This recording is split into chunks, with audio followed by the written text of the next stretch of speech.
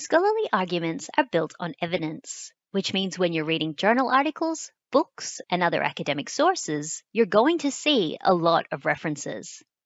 This can lead to confusion, as it can be difficult to know who you should be referencing if you want to include information in your own assignments.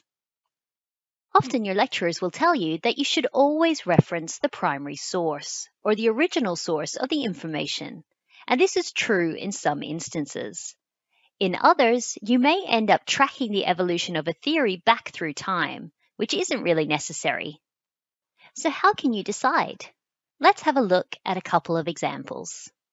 This paragraph is taken from a journal article published by Chow and Low in 2011. At a glance, we can see that it contains a number of references.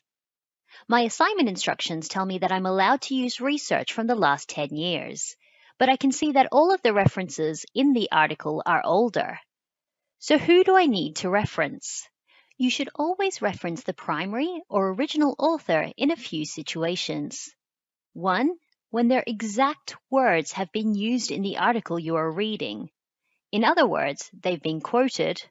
Or 2, when specific results from research is being communicated, or a theory which they are responsible for. Outside of these scenarios, the information you are reading is the responsibility of the authors who wrote the article.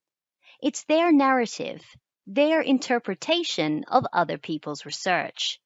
They've translated it and packaged it for you, so you should be referencing them.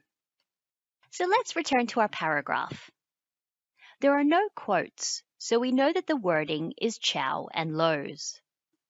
No specific research is communicated, and particular theories are not discussed.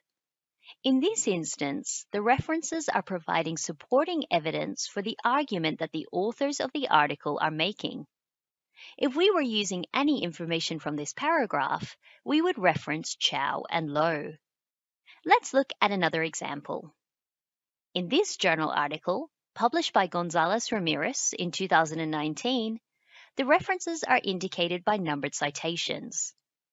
We can see that the majority of this paragraph is the author recounting a study conducted by Wells. If we wanted to reproduce this information in our own assignment, we would need to either locate the Wells study using the information found in the reference list and reference it directly, or follow the example for authors citing other authors found in the In-Text Citations Explained section of the library's referencing guides. Never reference an article you haven't directly read. If we read about Wells's study through Gonzalez Ramirez's article, we're reading her interpretation of that research. If you include this interpretation in your assignment, but reference Wells only, you're plagiarizing the work of Gonzalez Ramirez. If you can't access Wells' original article, you should use a secondary citation to acknowledge the work of Gonzalez Ramirez in introducing you to the research. For more writing and assignment tips, check out our UniSkills guides.